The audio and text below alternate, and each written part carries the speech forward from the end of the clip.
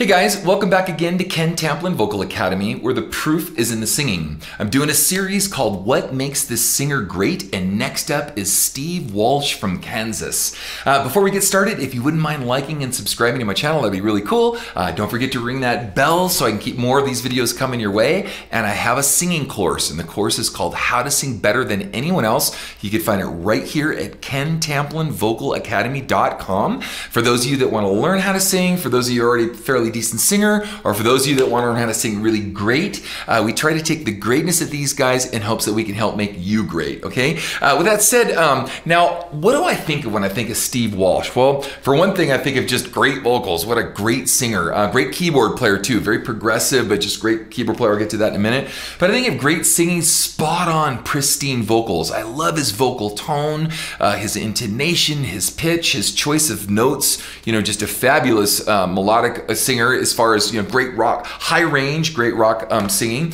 And then songs that come to mind, of course, Carry On My Wayward Son. I did a version of that. I'll put that in the description so you can check and see how I did myself singing it. Dust in the Wind, right? Some of their earlier stuff. Point of No Return, right? How long to the point of no return, right? Like I said, I think of his ability to play keyboards, amazing keyboard player.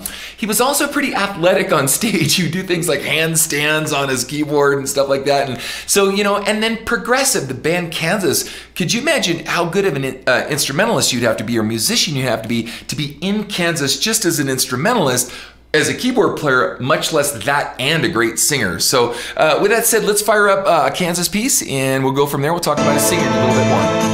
Yeah. Don't hang your heart when nothing lasts forever but the earth and sky. Well, it slips away, and all your money won't another minute by. Oh, just in the wind.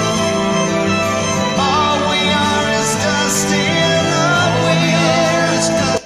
So I think of also incredible harmonies, right? So again, as we go back through this giant, great catalog of stuff that they've had, you know, they've got just their harmonic structure, their ability. And let's face it, you know, it's pretty tough to become successful as a progressive band, and there were very few bands that were able to do that. I just covered Rush in another one of these here, and of course there's some other good bands out there that were progressive. You know, early on there was like Emerson, Lake and Palmer, and, you know, some of the earlier, you know, bands, and then later, you know, there were a few more progressive bands that came out.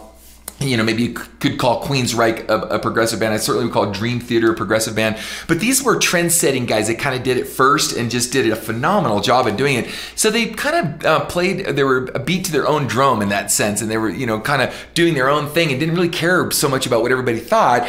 They just want to be great musicians making great music. So that's what I think of when I think of Steve Walsh from Kansas. Tell me what you think. Please put it in the comment sections. I want it to be well-rounded, and I don't want it just to be my opinion. I'd love to know what songs you think he excelled in, what made him great as a singer, and then what you think of when you think of Steve Walsh. And I know he had some Streets, remember the album Streets, and some of his, like, oh gosh, he just had some really great ballads. Guy could just sing a ballad like it's nothing. So put in the comment sections what you think is great, and I also do this by request. So if you have someone that you'd like me to do a reaction to for what makes a singer great, that'd be cool, and check out this next video.